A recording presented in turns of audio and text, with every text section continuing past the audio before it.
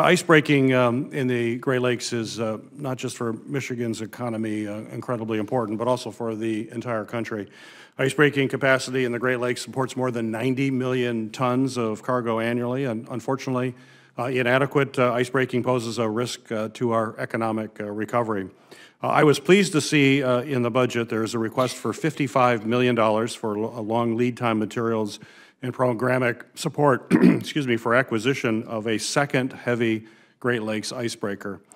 So, Secretary Mayorkas, my question for you is, one, first off, may I have your commitment to work with me and the committee to swiftly utilize this funding to get a second heavy icebreaker on the lakes, as well as to secure the additional funding to support the Great Lakes icebreaking fleet? Most certainly, Senator, I do. I commit to working with you.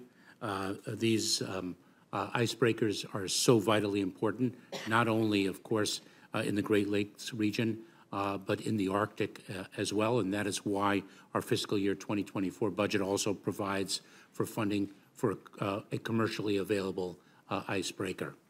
Our challenges in the Arctic are extraordinary as the People's Republic of China and Russia seek to expand their footprint there.